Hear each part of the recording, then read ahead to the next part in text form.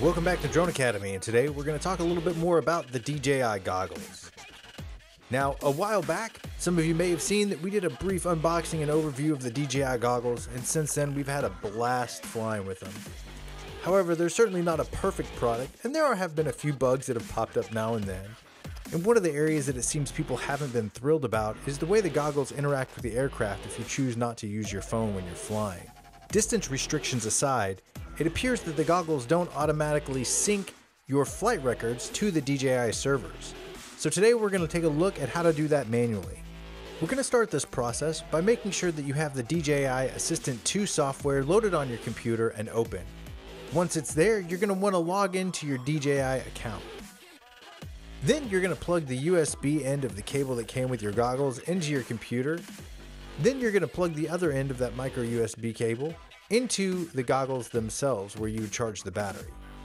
Then you'll power up the goggles and wait for them to connect to the DJI Assistant 2 software on your computer. And once it connects, you should see the DJI Goggles icon on your DJI Assistant 2 software.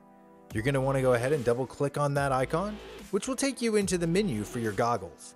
You can see here I need to update my firmware, but what we want to focus on is the data upload menu on the left hand side of your screen right underneath the firmware.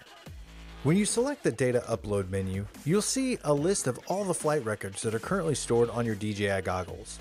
To upload them, all you have to do is click each one individually and click on the Report Data File button in the top left hand corner. Once you click on that, you'll see a window pop up that shows that all of the files are uploading. And once they've all completed, you should see a blue complete button at the bottom. Selecting that will take you back to the main menu. And that's it. At that point, all of your flight records that were stored on your goggles should now be associated with your DJI account and should be visible from your DJI Go app.